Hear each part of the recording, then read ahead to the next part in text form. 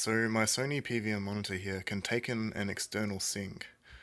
So I can have the video output from my Wii display the picture, but the synchronization of the frames and lines can be done elsewhere by just pressing a button. So what I've done is I've hooked up my sound card here to the sync on my CRT here, and then I decided to open up Audacity and generate two sawtooth waves, one of them being 60 hertz for the vertical sync and one being about 15 kilohertz for the line sync or horizontal sync.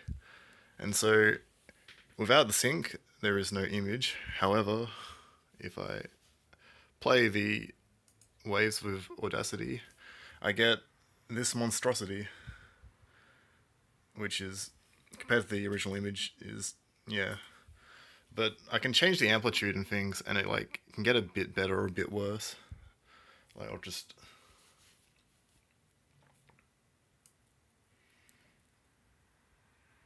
yeah, we're transcending space and time right now. That's great.